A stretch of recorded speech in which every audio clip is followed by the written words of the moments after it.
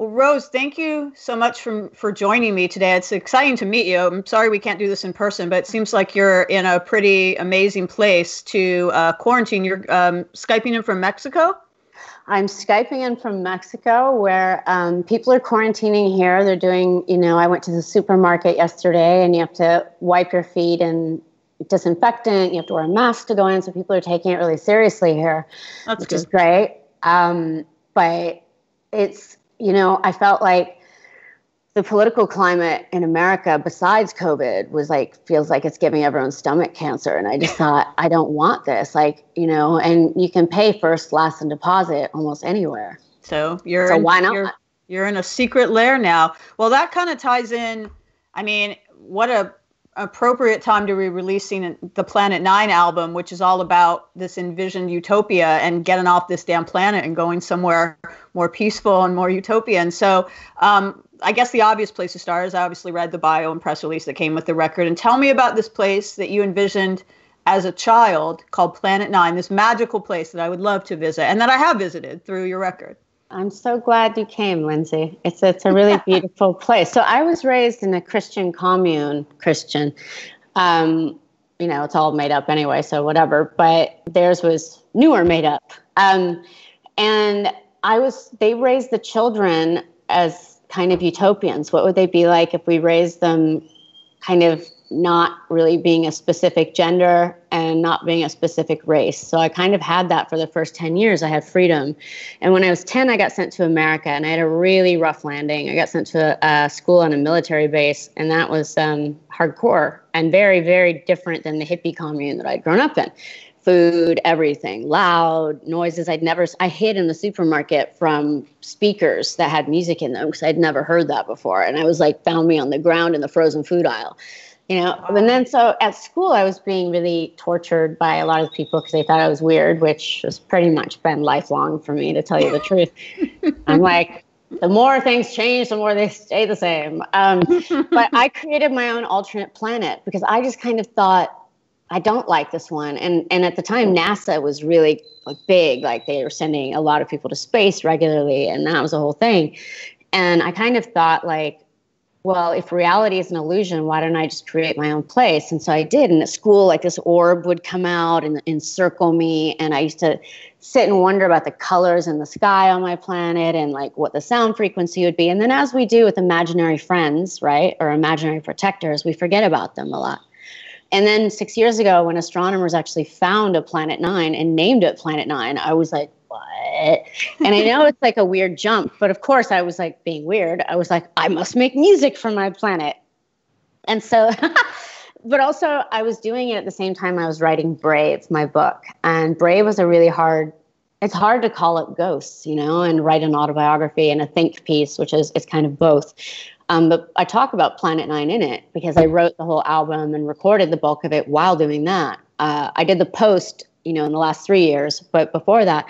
And honestly, I had no idea when I was going to release it or when the right time was. And 12 days ago, I was sitting here thinking, I was like, we can't travel anywhere. We can't go anywhere. Where can we go that's inside? And I just thought, oh my God, this is the perfect time to release this. People can listen to it and have a release and do some internal traveling. Why did it take 5 years in the making or 5 years to put it out? It seems like this has been a very long process to get this record out. So it took 3 years to make, and then 2.5, 3 years, because I was fighting Weinstein. And it wasn't really, oh, here, listen to my songs right now. It wasn't the time. And, I also have a skincare line I've developed with my aunt, and she's always every time I make a ruckus in the media, she's like, I'm never going to be able to release this. And I'm like, I'm sorry. I know, I just tweeted about Iran. I'm sorry. I can't help myself sometimes. She's like, what is wrong with you? And I'm like, I don't know. But it took a long time to release because it just wasn't the time. And I wasn't in the right, when you have a 350-pound monster on you with all the other monsters he's hired to terrorize you for years and years and years. And then during that period, really hardcore in ways that people can't even imagine. That's why I start that one song, Green Gold, with Blade Runner dialogue, that I've seen things you people can't imagine. It's just craziness. But it wasn't really about that, but it's also about being able to see farther than your immediate pain. And I knew if I could make music that helped soothe my trauma and made me feel like I was in a better place while being on Earth, dealing with all these people, monsters, then I know it would work on other people. And, everybody, we have to do what we can right now to help others. It's really incumbent upon us, I think, to volunteer, whether it's $5 to a food bank or, for me, like if you buy on bandcamp.com, Planet Nine, a portion goes to COVID relief, specifically for domestic violence victims and their children. And so far, just the small amount of money I've made, I've been able to house 4 women and their 3 children for this month. That's so amazing. It has direct effect. But what I can do is, I know a lot of people are really scared right now, and it's a traumatic time, so I can offer 38 minutes of put your headphones in, shut your eyes, lay down, and just travel. And just have a moment for yourself. And it's not, I was never good at meditation. I was never good at just sitting there like, stiff and sitting. My brain doesn't work that way. But I can do it through sound, and I can do it kind of through hypnotic speech patterns and things like that. So really it's just, I was like, I think people could use some help right now. And this is what I can offer.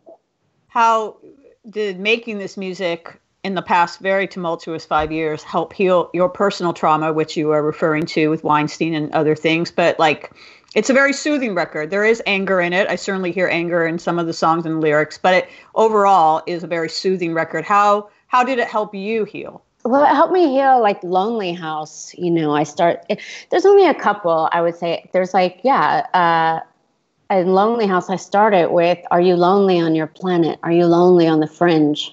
Because I was.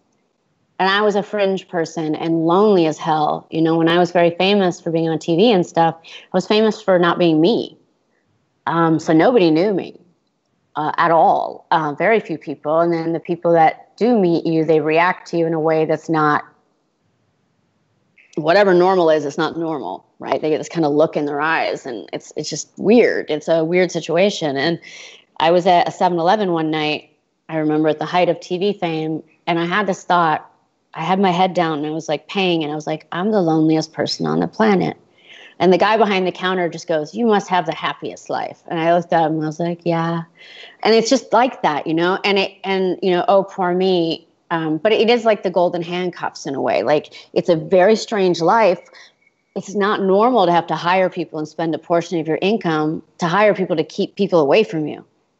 Yeah. So you're just isolated. Ironic now that we all are, huh? Right. And so I'm kind of good at this quarantine thing. I did it for years. In LA and Hollywood felt particularly scary to me and dangerous and not safe. So I just wouldn't go out very much. I would just stay in my house and then leave to travel somewhere else. And finally I was like, why am I living somewhere where I have to travel to feel safe and alive? I'll just not be here. But, there is like in the first track, there's like, what's so good? Why do you stay? For fear, for love, for commonplace. So that's a little challenging. So I wouldn't say there's rage, but in Cyrene, the second track, that song could also be called Me Too, because it's a banger of a beat by my favorite, my DJ Falcon, who produced my favorite Daft Punk track called Contact, and this duo called Punishment out of Paris did the music for it. And the lyrics are very specifically for rape victims and victims of trauma. I know your truth. I know your pain. I know their lies. I know your rage. But it's all in this like banger beat. And a lot of people don't listen to lyrics, but I think they go into your head anyway. So that's just kind of my love letter to people trying to tell the truth, and people that have been hurt. But then, you have Now You're Here, the track after that, which is kind of the most accessible and poppy and has earworm sounds. And it's like, bliss we ride across all planets. My home is Mars, yours is Saturn. On golden suns and winged horse madness, astral planes, our stars are magic. And it's really just life-affirming and self-affirming. And Lonely House was like, yeah, people are lonely.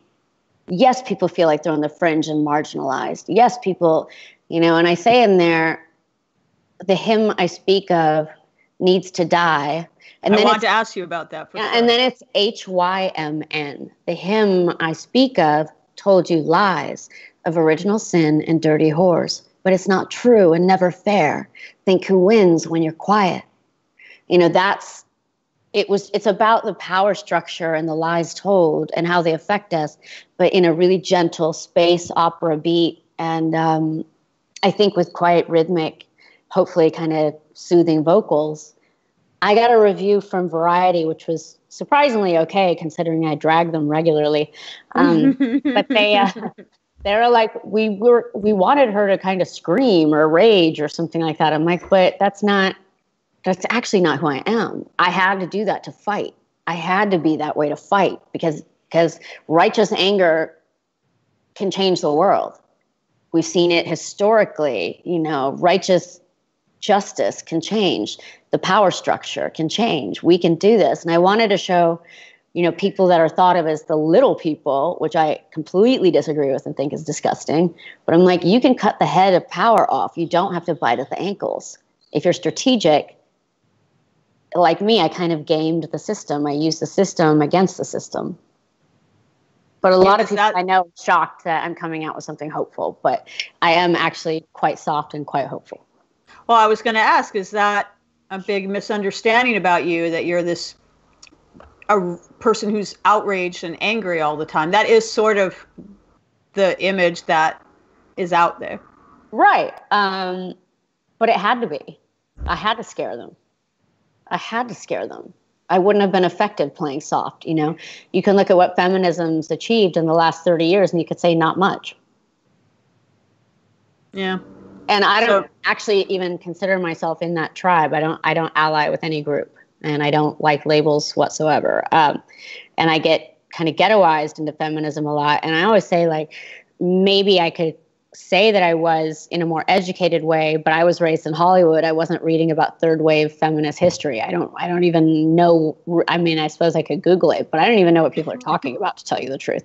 So, what I do, and I think why I make people uncomfortable, is because I don't conform to what people think a woman should act like. Yeah. And I couldn't, because it's like, if not now, when? If not me, whom? Who else could do this? Who else had the insider information, the access to the media, who'd been doing for like 5 years before the expose articles came out? I'd been pushing at Hollywood media, like every 3 weeks, making stuff go viral. I was following journalists on Twitter all around the world. They would then disseminate my information for me. They didn't engage with me, but people see who's verified that's following them. So I was training them to kind of take me seriously and listen to me. And then Harvey Weinstein and his machine, as they do, they paint you as crazy drug addict whore. That's their whole thing that they have done to women for centuries. She's crazy, don't listen. Or Mrs. Rochester in Jane Eyre. How do you really know she's crazy? You just have a man's word for it, right? Stuff like that. It's a very classical way of just silencing humans. And I think it's a terrible thing that they do to humans. And I just thought, I had stuffed down so much anger for so many years in Hollywood. Just keep your nose to the grindstone. Don't look up. Download the information. Download the data so you can tear it down. It was my day job. I acquitted myself very well, but it wasn't like the love of my life. That work, I refused to give up who I was forever just to stay in a system that I fundamentally disagree with, that I think is a cult. So is acting completely never again? I mean, I can't say never, but I just don't really, I spent so much of my life having to figure out who I was only when I was not working, because I was being somebody else all day. Like, you go to work and you have your own thoughts and you're talking. If I worked at a bank, I'm doing my job, but I still have my own thoughts when I'm not dealing with customers or something like that. Mine was like replaced with 10 pages a day of somebody else's thoughts, somebody else's way of dressing, somebody else's like thing. And I think because I never had this burning desire to be an actor, because I was discovered, I just fell into it. In 2 weeks, 2 weeks later, I'm starring in a movie, and it's at Sundance and everything, then I'm on the cover of Interview magazine and GQ and all this stuff. And it's like, but then I was like, oh God, I don't like this, but now I'm stuck. And then I get blacklisted after being sexually assaulted. And then what job are you going to do? So then it was like taking the dregs and the scraping the bottom of the barrel, trying to get what you could. And that's just a crap way to live. And it's not, artistically where I live. And I think with Planet Nine and with my book, I think a lot. And I think about people a lot. And I wonder about people, and I watch them, because I've met more people than most will in 20 lifetimes. but in a way, I was thinking of The Wizard of Oz, and I was thinking, okay, Hollywood is Oz, or the land of Oz. Harvey was the wizard. I was the curtain. Expected to stay silent. The audience faces the curtain. They don't notice it. It's just something kind of pretty there. They watch it. Then it opens. Then when it's tattered and torn and raggedy, it gets replaced. But it absorbs the energy and studies both sides. So like I absorbed all the crap from the behind the curtain and I saw the people in front. So I used to study like audience psychology a lot, right? Like when I directed my movie Dawn, I actually remembered how I reacted to 9/11. Like my body fell to the ground and understood what was going on before my brain. So I started realizing that with art, you can like start the minute you press play with something really emotional and people won't catch it because then you have the title and they're programmed not to pay attention until you see the title. But I could implant some emotion in them but without them even realizing it. So I use a lot of psychological tools in my work, and I did with the mixing of the album, the sound mix, I used a cinema mixer, a movie mixer, instead of a traditional pop music mixer. Although for 2 songs, I used Beyonce's mixer, bangers. But the other ones, the slower ones, I wanted this really big cinematic sound, and then we make things sound amazing in movies. Yeah. Is Lonely House specifically about Weinstein? That was where my assumption Hurt went. by Beasts of No Known Nation. That one. That's him, yeah.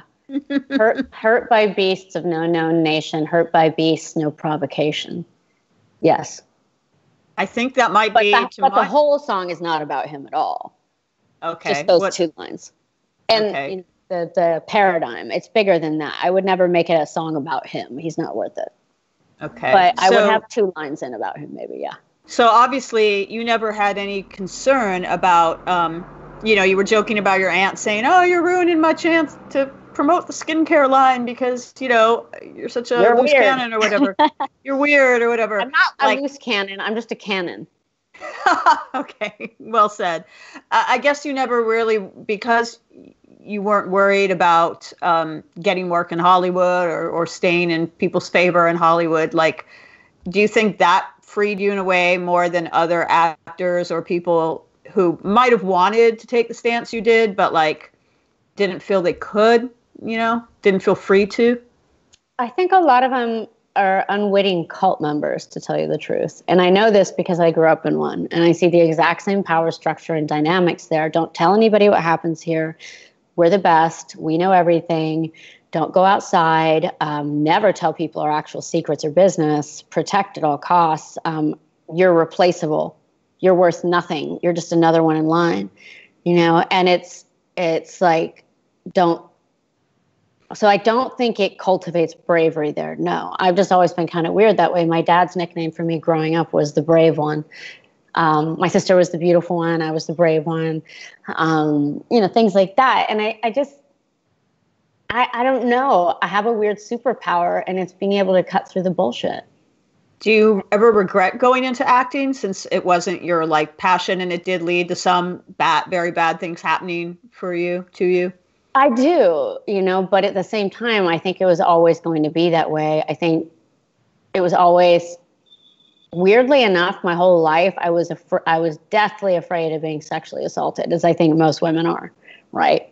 It's just a common constant, the guy coming in at night, with a mask on his face and like, oh, that's terrifying. It's the boogeyman. But our boogeyman is usually someone we know, even if it's just at a breakfast meeting, in my case, at 10 in the morning, or it's someone you went out on a date with, they come in all forms. And I wish I'd gotten out of Hollywood sooner. I wish I had realized I was an artist sooner, because I was told I was a commodity. I was sold as a commodity and told I wasn't worth much as a commodity. So in my book, Brave, I write it. I'm like, what if a cigarette could tell you every chemical that's in it? What if the product that you're smoking, that you're using, the product that's being sold to you could tell you itself what's going on? And that's kind of how I perceived myself. I was like, I am the product. I was the product. I just got lost for a while. It was kind of like doing undercover work for so long that you just lose your kind of hurt your brain. But then I found it again, and I kind of wrote my way out of Hollywood. I shaved my head, and the side effect immediately was weird, was that men and women could hear the words coming out of my mouth for the first time. And I wasn't saying anything differently, but just by breaking the stereotype of what a traditional woman looks like, my voice was heard. And I thought, I wonder if I can do this for other women and other humans without them having to shave their head. I was going to ask you why you shaved your head. Obviously, it's not completely shaved right now, like the way it is on the beautiful album art. But yeah, was it a whim, or what? Was it a calculated thing? It was calculated in a way. It was a way of like making it so I could not go back to Hollywood. I couldn't, like, if someone called me with an audition, be like, okay, like, it was a hard cut. And my hair, I'd always had short hair growing up, and I really prefer it on me. I just, and I talk about hair in my book, because I used to get asked all the time when I shaved my head, oh, did you break up with someone? And I was like, and from women, of course, saying that all the time. I was like, what a stupid, internalized, misogynistic question. No, of course I didn't break up with someone. But then I realized they were actually right in a weird way. I broke up with the world. I broke up with the societal ideal of what I was supposed to look like as a performer, as an actress, as a Hollywood person, as a woman. I was like, and F off. You know what I mean? It's like, no, I will not. Why do I have to look like what makes you feel better? Was part of your reasoning, or part of your desire to break up with the world or with Hollywood, was it because of the fact that for so long, the tides thankfully have turned, that people didn't believe you when you talked about Weinstein or other things that happened to you? I mean, it must be so hard to either be silenced and said, as you mentioned, like, don't say it, or when you did, people were like, oh, you're crazy. Yeah. And people would say you're crazy or whatever, or shush. Well, he paid journalists off for years and years and years because I never signed a non-disclosure back in the day. And I made him give me a little bit of money so I could have evidence and proof in the future. And I said through my lawyer, if I hear of you doing this to someone else, I will come for you.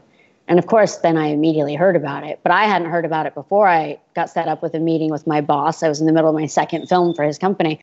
I get asked a lot, do you feel vindicated? Are you happy that people believe you now? Honestly, I don't give a it doesn't matter to me, because I had to live that way for so long. I had to live with going to a dinner party in Hollywood with somebody, a leering agent next to me going, hey, get any good Weinstein scripts lately? Stuff like that. Relentless to get a reaction out of me.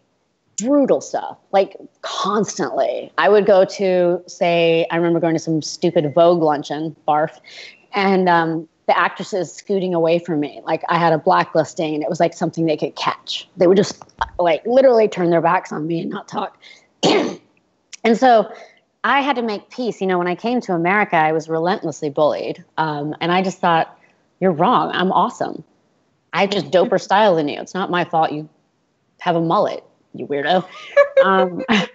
Like, don't take it out on me because I'm from Italy. And I spoke different. I looked different. I wore brown overalls and had short brown hair. I didn't look like what the little girls look like. And so every day they're like, you're the ugliest thing. And I'm like, yeah. But then I would get sent to where my father lived in Colorado. And this would be in a transition of overnight. I would go to school the next day in Colorado where everybody would tell me how beautiful I was.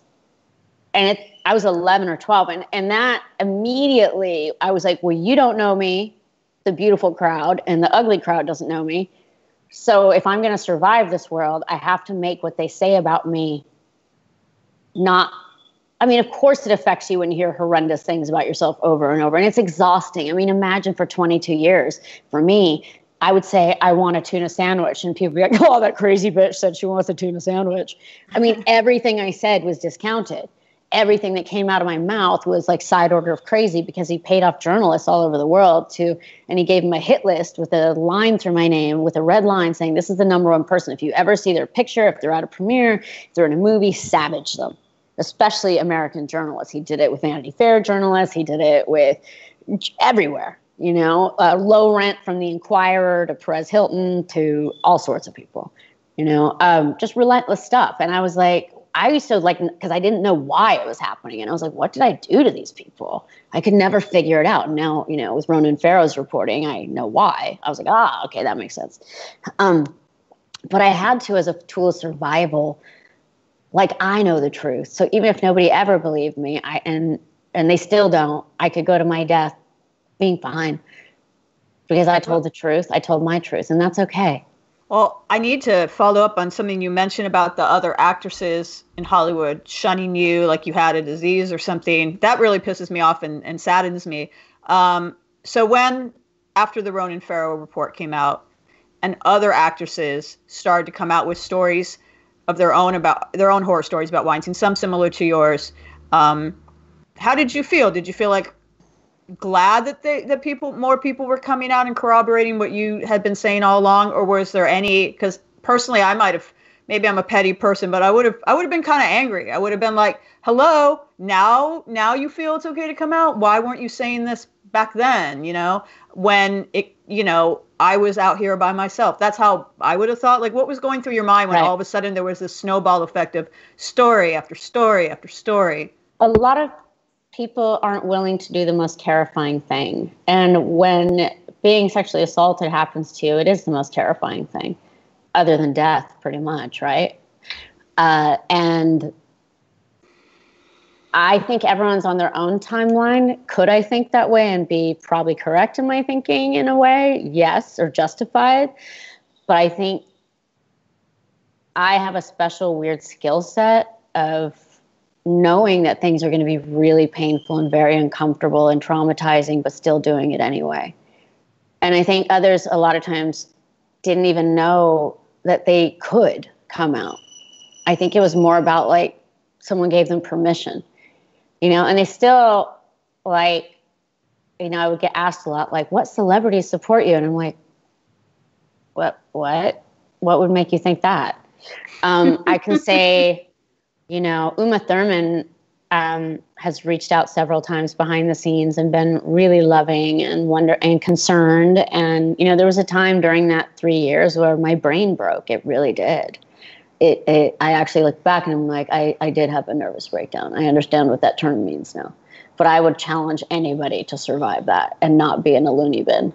Have any actresses behind the scenes, I guess, or publicly, apologized? Either apologized for how they treated you, for not believing you, or anything like that? Or have other people in Hollywood done that? No. No? Not a one? Nope. That kind of sucks. I would have expected the answer to be, a handful of people maybe saying like, oh, hey, sorry I didn't believe you, or sorry I dismissed what you were going through, or... It was more important people than Hollywood people who did that for me. It would be people with like 43 followers on Instagram. And they messaged me, and one guy wrote a really lovely thing. He said, I feel really bad. Some years ago on a post, I said something really nasty to you and derogatory. And I've had time to reflect since. And I was being a jerk, and I'm really, really sorry. And we still have a dialogue, and I talked to him. He's got like 43 followers. So that is who concerns me a lot more. And the people I appreciate are not the ones. See, here's the thing. I have insider information. I know these people. I don't want their approval. It means nothing to me because I know that a lot of what they do is not real. And, it's weird. Like the Trump camp, the Republicans, they're like, Hollywood is a liberal. They're fake. They're blah, blah, blah. They lie. They do bad things behind the scenes. And they're right. Not all of them, I'm sure, but a lot of them. And they're not wrong. They can't see what's in their own backyard. That cult leader too. But the ecosystem there is not run on something called bravery. It's run on fear. And when you have a house, like for me, I had to sell my house. I knew I was going to have to do that to pay legal fees to fight them. I knew I was going to have to lose everything. And I was willing to do that. And most people can't or won't. But I'm the weird one that was like, I don't like this life. Why do I want to be trapped in it? Do you think things are better now in the, post-Me Too movement age? And if so, do you think things are better for actresses in Hollywood, for women in show business in general? And do you think your outspokenness has played a part in that? I think so, absolutely. I think yes to all of that, and I think it's, even if they're too scared they'll like something on Twitter that I say, but they won't retweet it. I have heavy amounts of likes, but very low retweets because people are like scared to look like they're agreeing with me or allying with me. And this is just regular people too, not Hollywood people. But in Hollywood specifically, I'm glad. I had 2 young women come up to me on the street the last time, I was there, and they're like, we feel safer on set now. Thank you so much. I had a woman writer who's like, I'm in a writer's room and it's the first time I'm ever being listened to. So for Me Too was not my thing. That's Toronto Burks. And Me Too was very much, did this happen to you? Me Too. It's a language tool. It's a communication tool. And it gave survivors a way to have shorthand to speak about a deep shame that most people stuff down, right? It's not polite conversation. So it was kind of freeing. My whole thing has always been, I'm working on a cultural reset, like press the TNT, blow it all up, and then reconstruct it in a more beautiful, healthy way. That's always been my goal. How do we do that? How do you do that? Well, I did it by kind of organizing or instigating the articles, that were written, the exposés. I worked on those behind the scenes for a long time before they came out, while writing my book and recording my album. How can I do that? I can do it by being a truth bearer. I can do it by not allying to any political party or ideology. I can do it because of how I was raised with utopian ideals. Why not work harder for that? Why not be better if you can? Do you feel safer now because of everything that's happened coming to light in the last couple of years? Do you feel more healed? I do now. I feel honestly like him going to jail and being in prison. And I know it's a lot of other women that feel this way too, but I'm talking about me right now. So I feel like I have a 350-pound foot off my back that's just been like pinning me down for so many years. Just everywhere I turned, he was there blocking. I went to a gala dinner in Cannes. They didn't really think about it, and they sat me between him and his ex-wife. And she turned away from me, wouldn't even look at me. And he's like leering at me. And I'm like, and then and this is about 10 years after being raped, I was in Cannes to support a movie of mine. And he sent me Marchesa dresses to wear, these hideous dresses. And I was like, the I'll take your pink vomit and burn it. Get out of here. It's like, it was just relentless. And it was like, he'd let you know that you couldn't escape him. And the things they did to me, it was hard for me during that period to listen to people bitch about little things. I was like, it just doesn't even hit my meter of things to care about. I'm sorry, I can't talk to you right now. Because I was dealing with such catastrophically big, like having a spy in my life secretly stealing my book and recording me. Do you know what the Mossad is? The Israeli CIA? Well, she was trained by them and was in it. And then joined a company called Black Cube, and there was $1 million bounty on Brave while it was being written, and nobody knew yet. So I was dealing with them flying drones in my window behind my house, breaking in, planting bugs. I had it swept. I found recording devices in there. They stole 125 pages of my book before it was published. This spy who had inserted herself into my life as a friend and a fellow activist, and they have me recording, and they played it for him. And Ronan Farrow, found it and played it. They have me saying, "You're the only person I can trust," to this woman. Oh my God. But she was secretly a spy, literally a spy. Do you trust anyone now? How do you trust people? How do you come to trust people when these things have happened to you?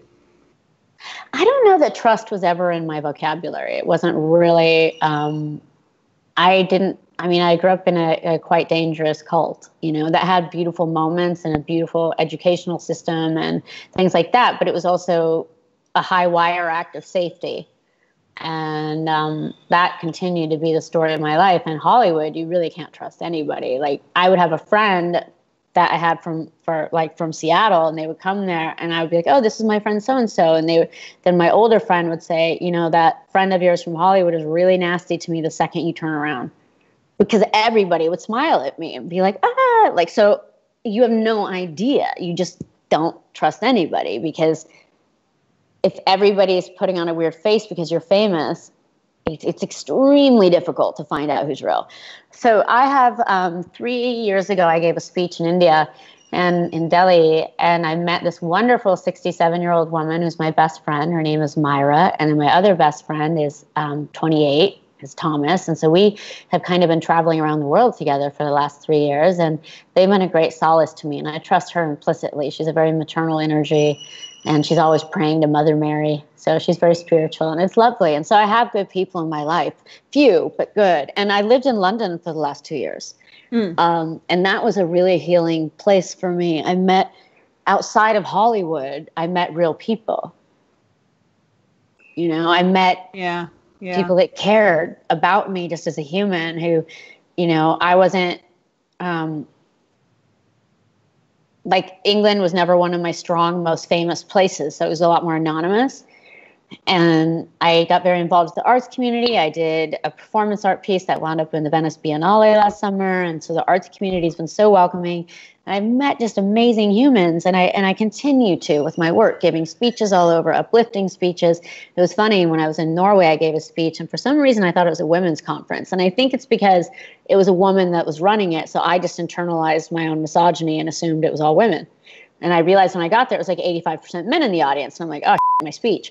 And I just thought, you know, then I didn't change anything. I was like, oh, it's the same. Because the first things out of my mouth were, I'm not interested in talking to women. I'm not interested in talking to men. I am interested in talking to humans.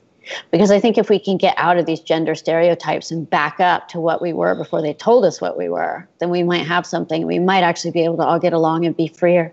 You did just say a minute ago that you felt the 350-pound weight lifted off of you after Weinstein went to jail, which, you know, we all applauded. But I seem to recall, I'm not sure at what point during the trial or the trial result, the verdict, you expressed some fear for your life, that someone was going to come after you, or what was going on with that?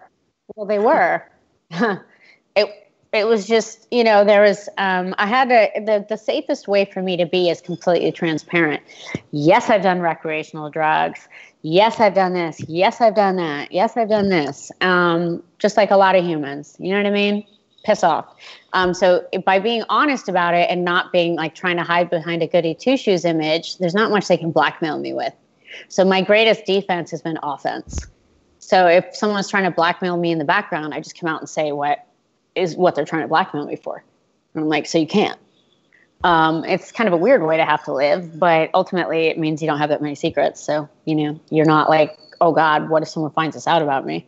But were you actually getting death threats, like concretely, or, you know, like actual ones? People try to drive me off the road with blacked out SUVs.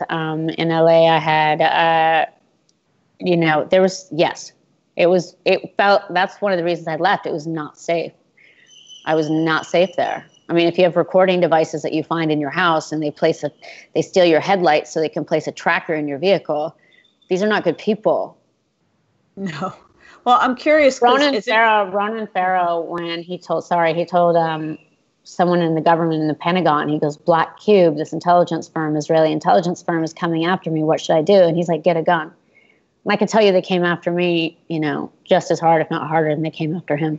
Well, I'm curious because you worked on Planet Nine with so many luminaries like David from TV on the Radio and the other people you mentioned.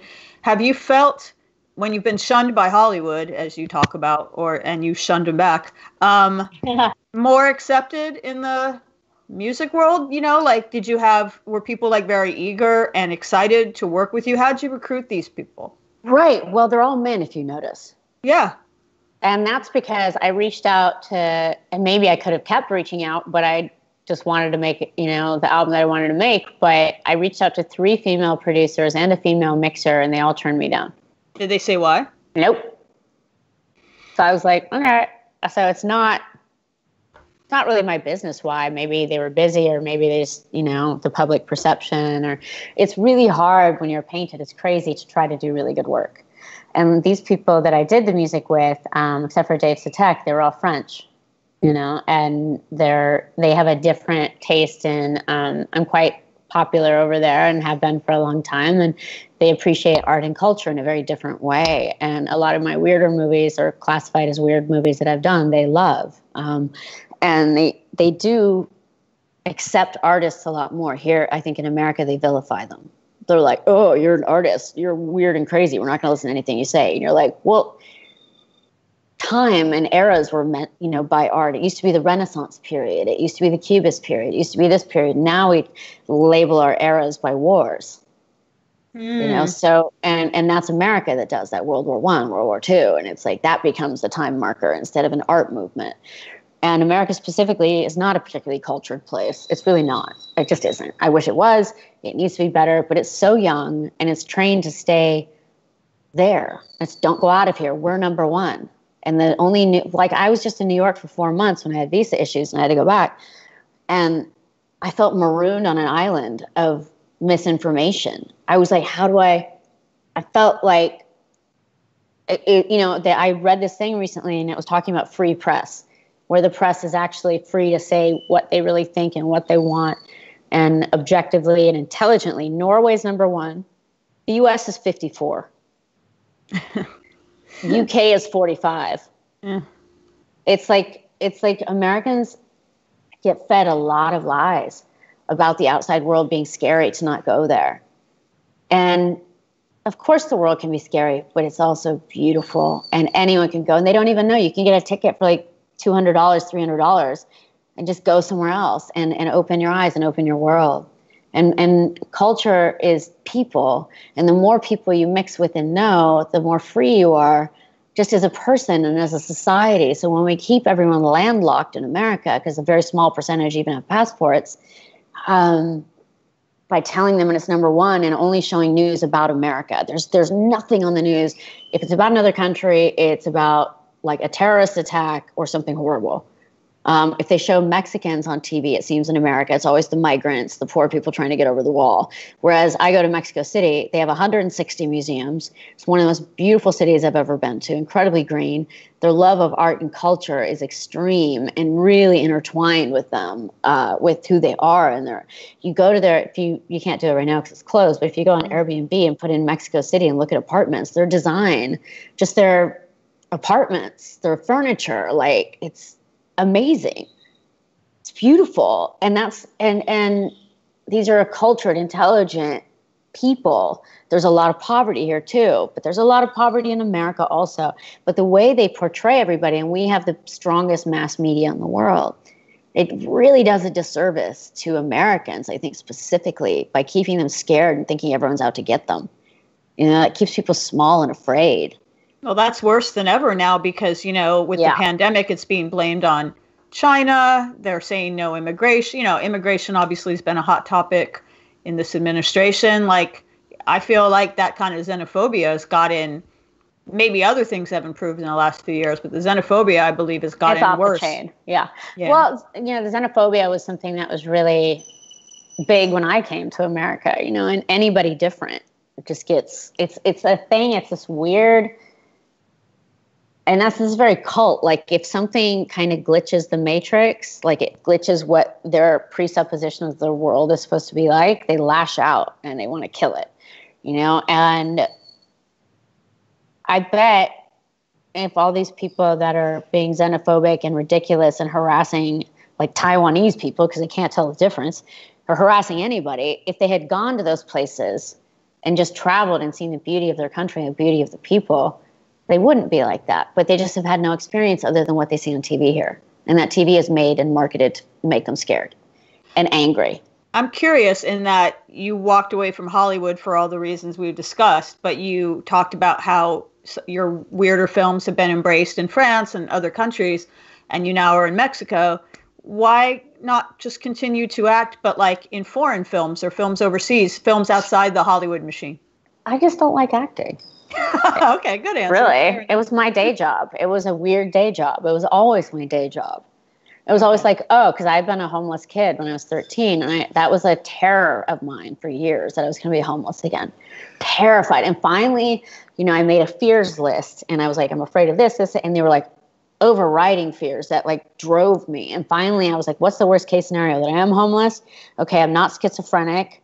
I don't have a mental illness. Would I be able to most likely save myself and survive? The answer is yes. And once I gave that fear up, I was able to go forward with my mission.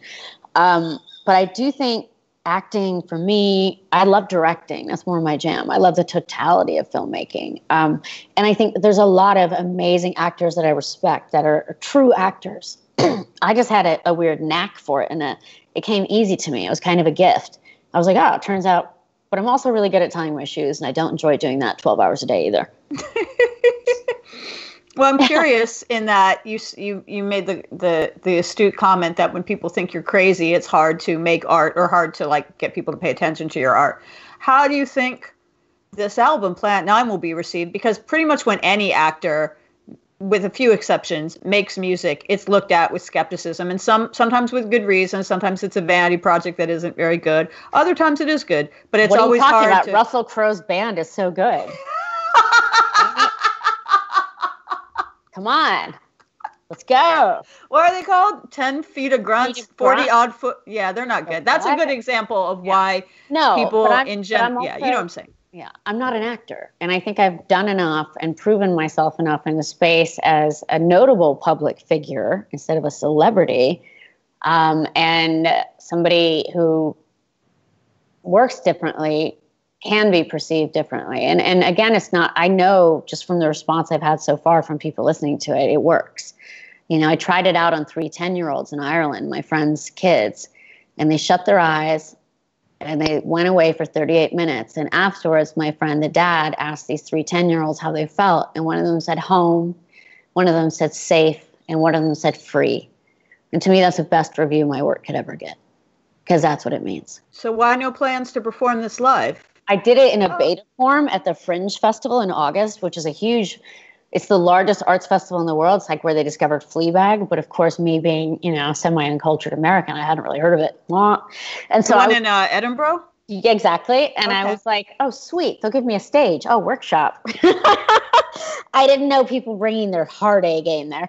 But I did the best I could, and it was an amazing experience. But I really was kind of jealous of the audience. I was like, I'd really rather be in the audience. And also, I think electronic music, it just sounds better recorded than it does live. And also, I didn't like being stared at very much. And I felt like I was taking away, because I shot all the visuals for Planet Nine too. They're just not out yet because of Wi-Fi issues in the jungle. But I played, the visuals were on a huge screen behind me, and I was in the center. But I really felt like I was taking away from my own work. And by people being like, oh, it's Rose McGowan on stage, and like, because it worked, but not as effectively as I wanted it to.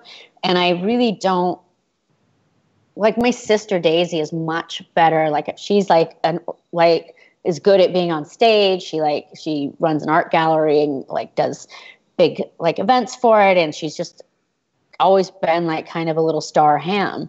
And I just have not been that way. I find it quite painful. Like, I found red carpets to be just brutal. Like, that kind of stuff was hell, like, for me. That really? Felt like, ugh. Well, how would you like if you had 100 men flashing at you, screaming? Because they're like, Raz!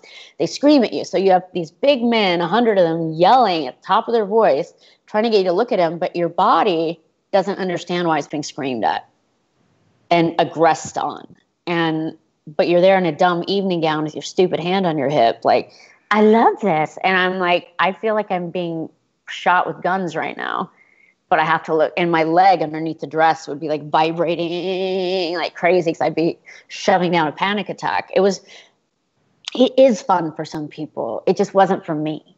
And I'm curious.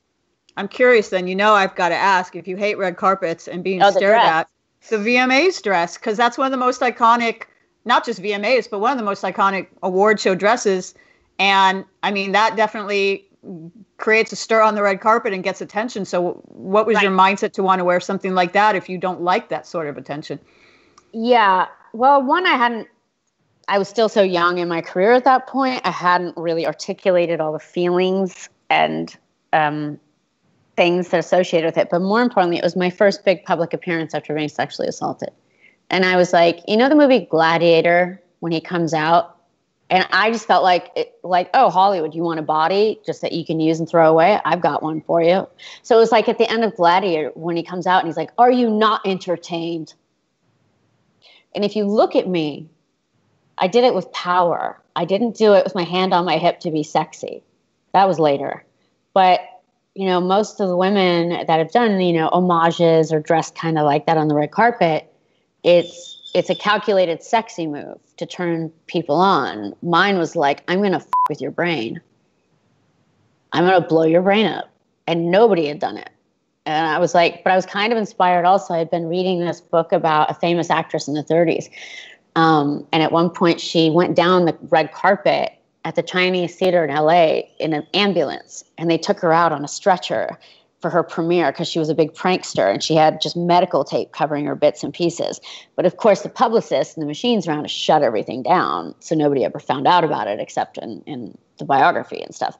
But I was like, oh, that is a punk move. That's very funny. So it was half humor, half are you not entertained? It was more challenging and like really like how they love, they're always like over the shoulder. That's so they can get your butt and your face in the shot at the same time because that's extra money. It's gross. It doesn't. And again, I think if I'd always had dreams of stardom or things like that, maybe I would have had more of a shield and an endurance for it. But as it was, because I didn't have that feeling, it just felt really masochistic. And I'm like, what's the upshot of this? Yes, I can pay my rent and have a pretty house, but I'm largely miserable. Well, I didn't know that when you wore that chainmail VMA dress, that it was, as you say, the first time after. Yeah. Sorry if you've talked about this. Did Marilyn Manson know what was going on? Because obviously you were his date at the VMAs. I didn't realize that had happened when you were with him. Like, what was going on? It happened before. I went out with him about probably 4 or 5 months after it happened to me, maybe 3 months. Okay. And, I didn't tell him because what happens, I did tell him later. Well, he found out because he would ask my friend, what's wrong with this girl? She wakes up screaming at night and soaking wet in the bed and the sheets are wet. She does it every night, like 2 or 3 times a night. I would have terrible nightmares, PTSD stuff now I know, right?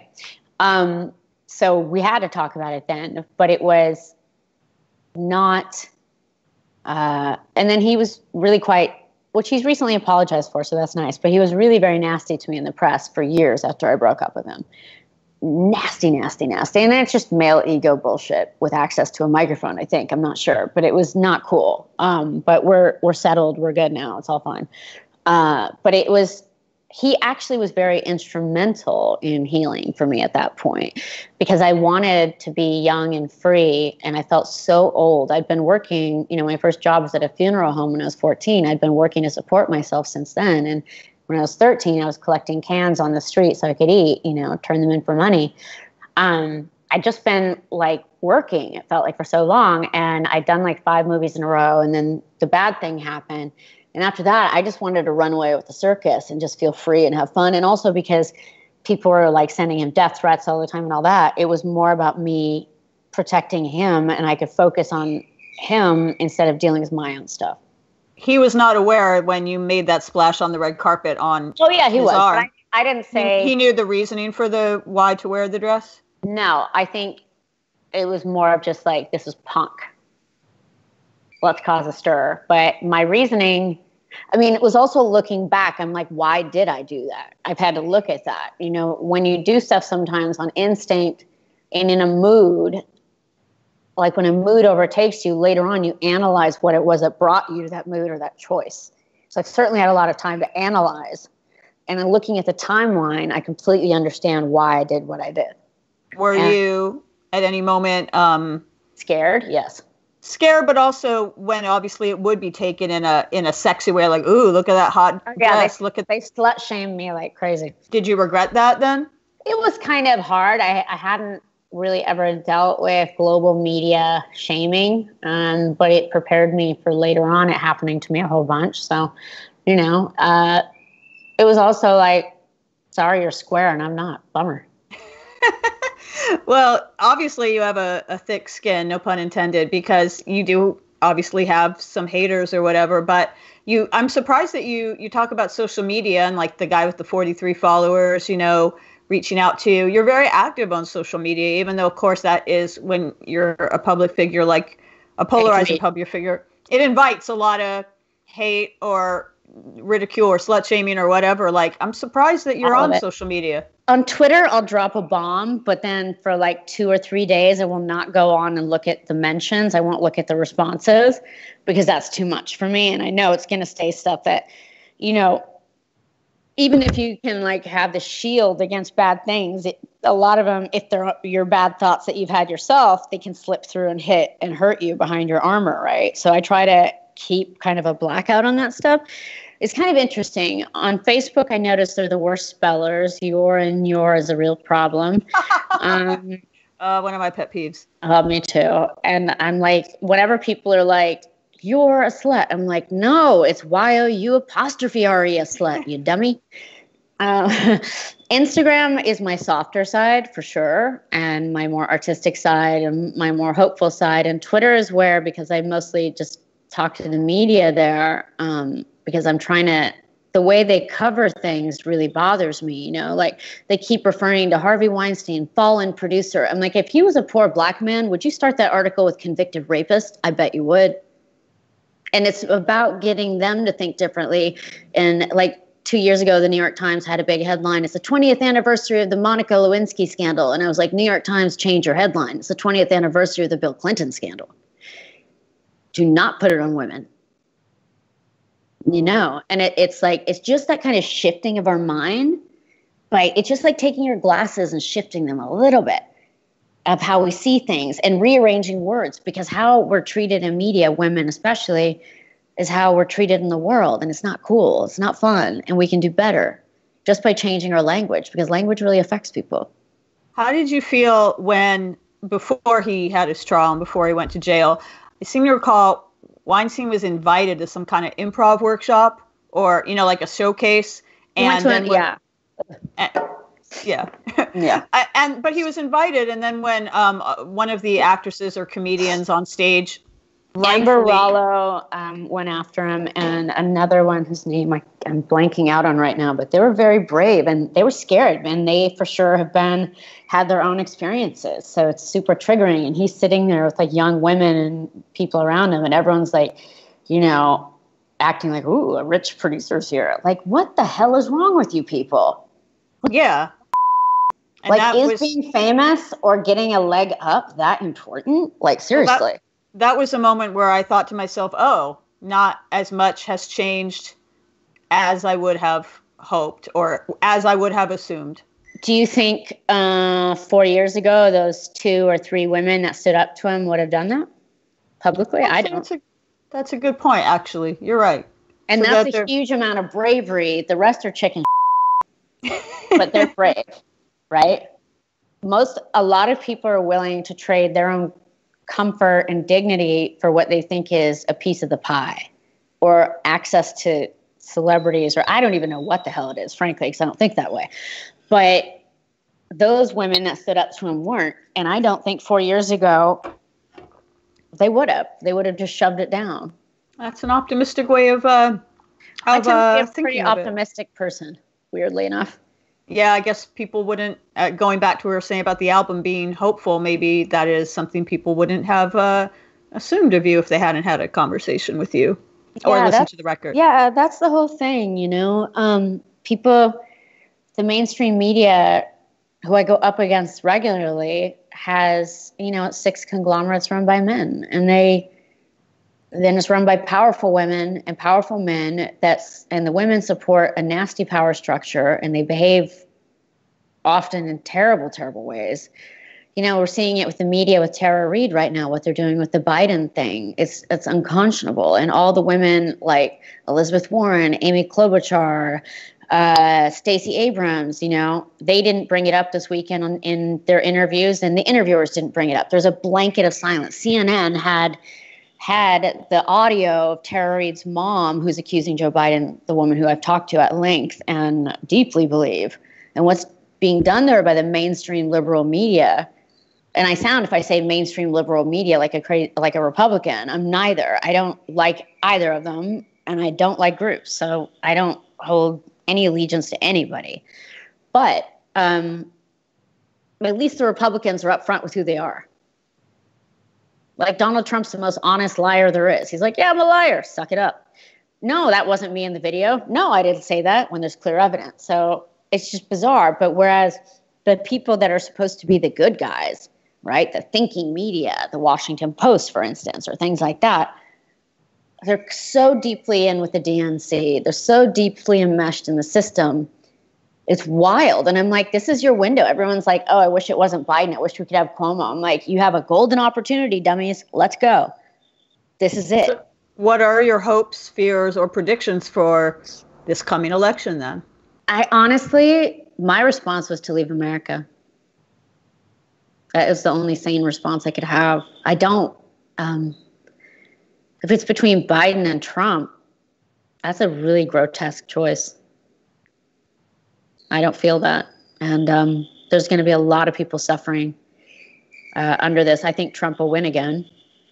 But that's my feeling. But I also thought Harvey wasn't going to get convicted, so I could be wrong.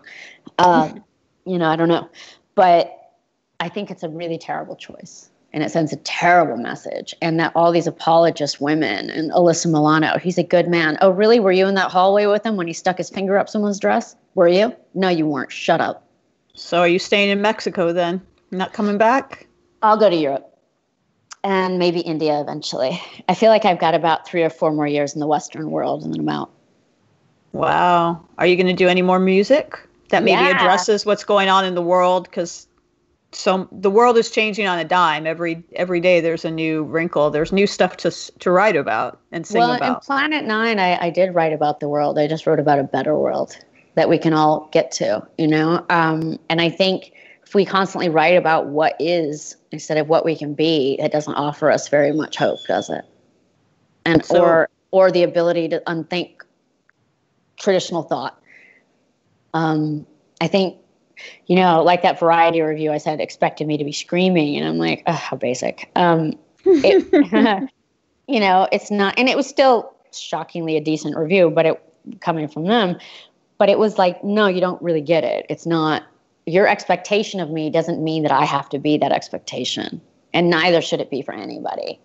So what? If people look at you because you have, fuchsia hair, and they're like, "Oh, she must be wild in bed," but you could be completely a cold fish. I don't know. Just using an example. You could be British that way. What do I know? And it could give presuppositions about you. And people formulating ideas and thoughts about you. But really what you're saying is, no, I'm an individual, take me as I am. And that's a beautiful message. What is Planet 9, the place to go full circle? Because I said at the top of the interview, it sounds like a utopia I'd like to visit or move to. What does Planet 9 look like to you? What is this utopia that you would like to live in? It would be letting people be the humans they were before they assigned them a gender, before they took their humanity and creativity away from them, before they told them to stay inside the lines, that only artists and musicians and painters are creative, that if you're an accountant, you're not creative, you fit into a box. None of that's true. What my Planet 9 looks like is like the lyrics in Green Gold, only here to paint colors on the sun, only here to see the fires run. And I think that means that we're here to just live a big life, a big emotional life. Don't let them take your emotional paint box. Don't let them take your colors away. Fight to keep those colors, fight to keep who you are, and then work on who you are. Because right now we have a really golden opportunity, if we're not struggling for food or rent, to really reset ourselves. And when we get out of these walls and we get to reintroduce ourselves to the public, we can be, the 2.0 version of ourselves this time. We can be more human than we were last time. We can treat each other with more care and compassion and intelligence. We don't have to go back to the old system. This is a massive global reset. And unfortunately, the financial part of it is just going to probably kill more people than COVID. It's brutal and it's horrifying to imagine. It's so, I'm okay for a year, but then I really have to figure it out. So I've got a cushion. I'm grateful. But Planet 9 is really just a place of healing and beauty, and ultimately just an imaginary friend I wanted to share with the world. Well, I thank you for sharing it. It's a place I hope I get to visit for real sometime. I'm not thrilled with how things are down here right now, but I got to visit it through the album. So thank you for that. Thank you for this conversation. This is friggin' amazing. I love talking to you. I really like talking to you. You're awesome. Oh, thank you, Rose. Thank you so much. Wait, how are you doing your roots? Do you do it yourself? I use a product called Viral Shampoo, which, ironic the name, which is kind of like a shampoo with dye in it, so that keeps it bright. The roots I'm spraying with like fun color spray, like Halloween, like spray. That kind of just. I've been staring at your roots, going like, oh, is she breaking quarantine? No, I'm just kidding. No, I'm doing that myself. The bangs, though, I got to cut at some point. They're getting a little long. Yeah, I've just been putting a lot of conditioner in my hair and slicking it back. And my dog is growing her hair. She just looks like a mop right now because there's no. Wait, let me find her. Pearl, come here, baby. Pearl. Pearl. Oh, what's her name? Pearl. She's actually my emotional support dog. I was like prescribed her. Oh, wow. She seems like a good prescription. Pets are good right now. I have a cat somewhere and a snake over there. Oh, that's cool. What's your snake's name? White snake. Of course. She's white. Here I go again on my own. Got the reference. But having pets is good when you live alone. It helps a lot. Yeah. Well, take care of yourself. Stay safe down there. I envy you're in the jungle. It seems like a nice place to be. It is. And stay safe, sweetheart. Thank you. Enjoy talking to you. Take care. Enjoy talking to you. Bye. Bye.